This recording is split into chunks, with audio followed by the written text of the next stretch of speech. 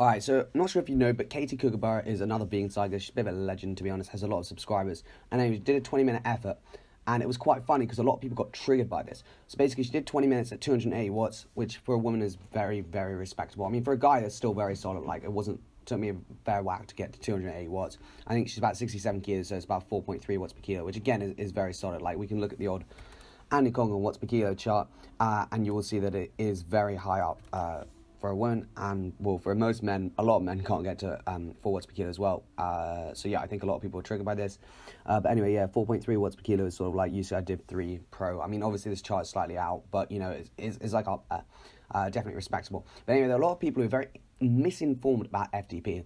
So anyway, here, like, you should try an indoor FTP. Like, why? Unless you ride indoors the whole time, it's absolutely pointless. Indoor FTPs are way more accurate than outdoors. So what are you on about? You're an absolute idiot. Like, I don't think people understand this. It's like, you have a potential, like, it's all about the lactate. The watts are a way of showing the lactate, but indoors, like, it's just retarded because I just don't really understand how to explain to people, but it's like, if you can do a certain power outside, that still sets your zones. And if you do a certain power inside, that sets your zone.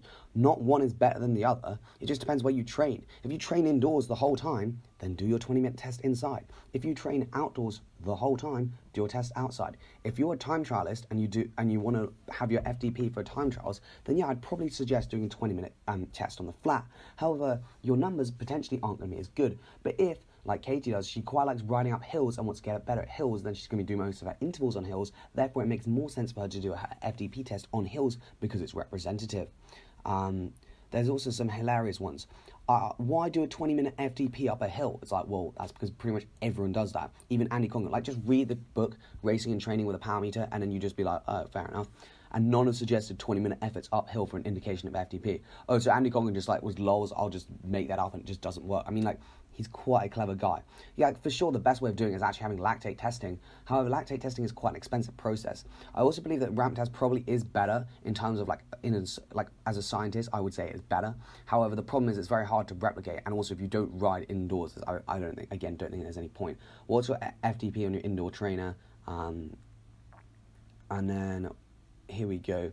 Try push the same power on the flat for 20 minutes and on the turbo for 20 minutes and guarantee it will be lower. Doing an FTP uphill is not accurate. It's like, oh my god, you're so retarded. Yes, but you still have the same potential to do the 20 minutes on the turbo. You just need to tune your muscles. Because I've done this when I was doing intervals only on the flat, and I went to Adelaide and did intervals on the hills. It was actually harder on the hills because my body was trained to do it on the flat. So there's actually zero reason why people say that.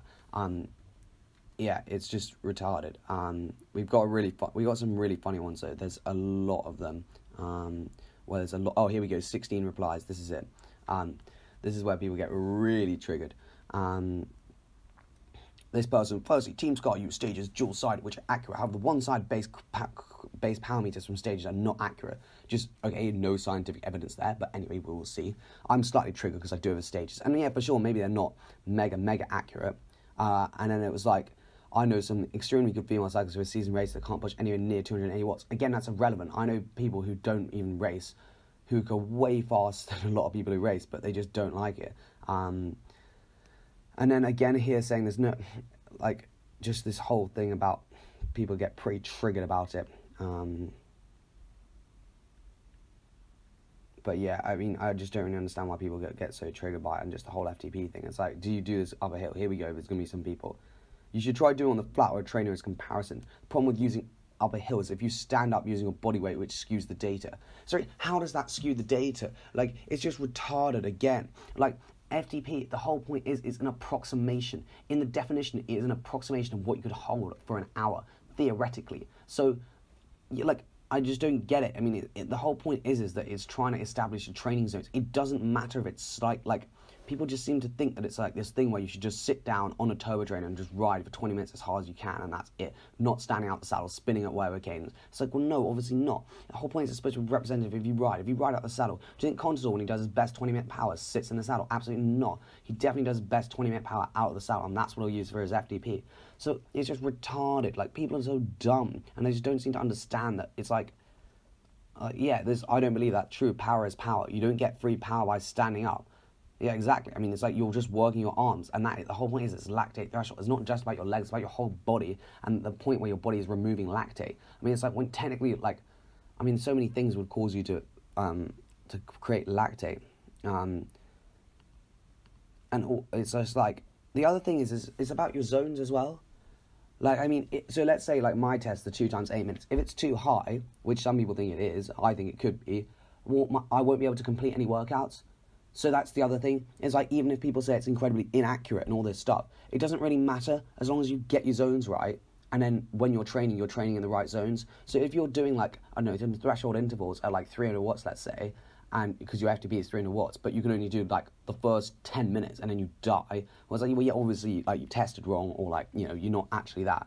So yeah, people just don't seem to really understand FTP. And it's quite funny because I make a lot of videos about them just because people don't really seem to understand what it is and why people do it. Like, it's not this thing where you're like showing off what watts you can do and all the rest of it. It's just to set your training zones. And the reason it's done on these training zones is because Andy Cogan went to the lab and figured out, oh, if we do a 20-minute test and take 95%, that's approximately what is, for most people, their lactate threshold. Which, again, is taken from lab numbers. It's not just like, oh yeah, we'll just do it randomly. Like, I mean, you go to the lab and you see at what point does your lactate stay steady state for about an hour, when basically you're making the same amount of lactic acid as your body can remove. And it's quite obvious. But a lot of these people do not seem to understand this and think it's some like magical test where you just sit down and ride on the turbo trainer for 20 minutes as hard as you can, and then, you know, all your zones are done and that's it. It's like, no, it's just not. The whole point is it's an approximation. And if you really want to do an hour absolute full gas, then that probably is the best approximation. But again, mentally you're